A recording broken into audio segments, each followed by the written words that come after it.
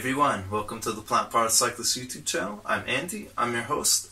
Today is a special day because we're going to go visit some of the most interesting places in Turkey near Şanlıurfa, or the City of Prophets. This area boasts some of the hidden gems of archaeology that not many tourists go visit, not even archaeologists themselves, due to the close proximity to the Syrian border, as you can see from the map.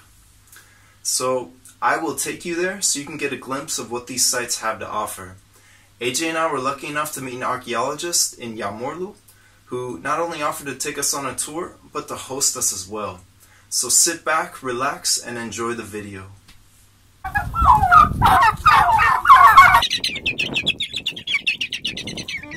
We left Şanlıurfa and headed towards Tek Tek National Park. After only cycling 10 kilometers, AJ had her first accident.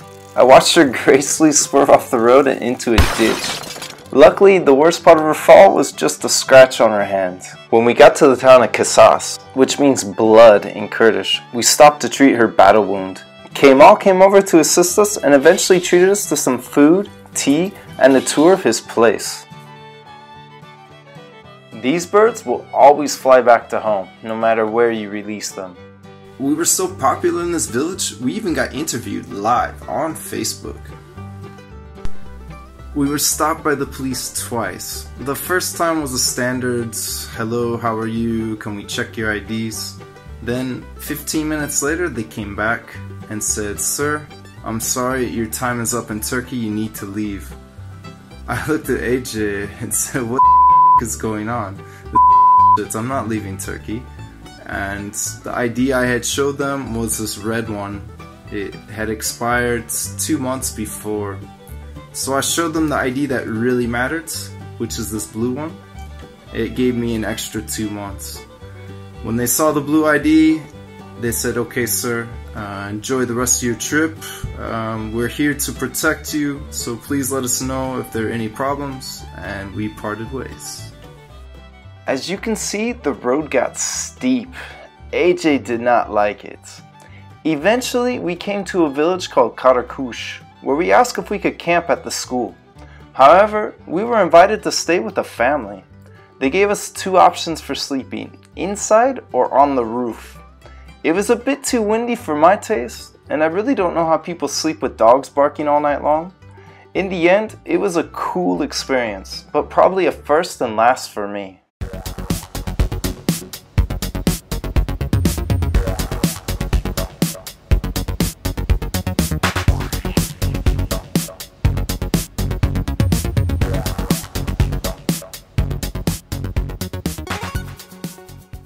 When we got to Yağmurlu, which means rainy in Turkish, luck was on our side because we met a group of archaeologists and volunteers. The head archaeologist Yusuf offered to take us on a tour later in the day. He would take us to some of the other sites nearby. By bicycle, this would take 1 to 2 days, but by car, it would just be a few hours. Soğmatar comes from the word matar in Arabic, which means rain because they receive an incredible amount of rainfall in the winter. According to researchers, Soğmatar was a pagan religion center in the 2nd century AD. This outdoor sanctuary, that is the sacred hill, represents Mare-lahe, Lord of the Gods, the chief god of this religion, and constitutes the center of settlement. All the rock tombs excavated have been able to see the holy hill, and the further away from the hill you get, the less tombs you have. So far, 72 tombs have been found dating back to the early Bronze Age and the Roman Empire. Evidence has shown that it was an important political center and necropolis.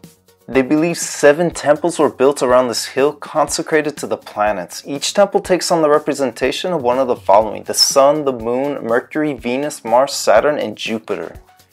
Pognan's Cave is a large underground cave temple where we find embossments depicting important people and gods during the time of 150 to 200 AD. This place was thought to have been consecrated to the moon god Sin. It is also believed that Prophet Moses made a village here when he escaped from Pharaoh and created a well by using his miraculous scepter. We met the mayor of Yağmurlu, who at the time was 84 years old, had 16 children, a 5-year-old child, and was looking for wife number 5, to be between the ages of 24 to 26. He said, Andy, do you have any sisters? I said, sorry bro, She's a bit too old for you. She's 34. No, it's okay, Andy, it's okay. 34 is fine. I said, well, you're gonna have to convince her to divorce her husband, leave everything, pack it all up, and fly out to Yağmurlu. Easy, bro, easy. Our first stop was Şuayipşehir. This place is full of underground cities and is thought to be larger than Çatalhöyük. However, no one wants to come and work here due to the close proximity to the Syrian border. With so much history buried beneath the surface here, one can only wonder what might be uncovered in the future. According to the locals and some archaeologists, it is here where Moses married Zipporah, the daughter of Jethro.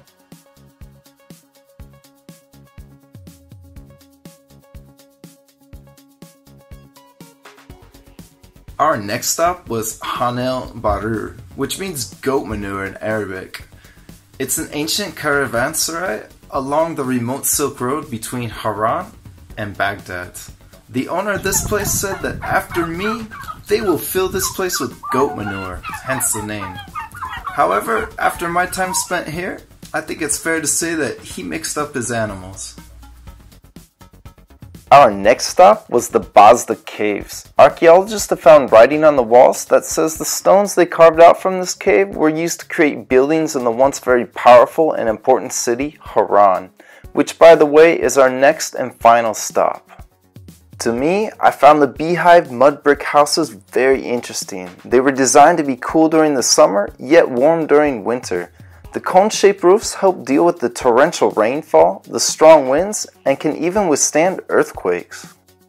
Haran hosts the oldest university in the world. However, you won't see many students coming here for classes, as there are only a few stones left standing, after Mongolian invaders destroyed it in 1260. I would like to say thanks to Kamal and this amazing family in Karakush. And a very special thanks to this man for everything he did for us. He helped us see sites we didn't even know existed.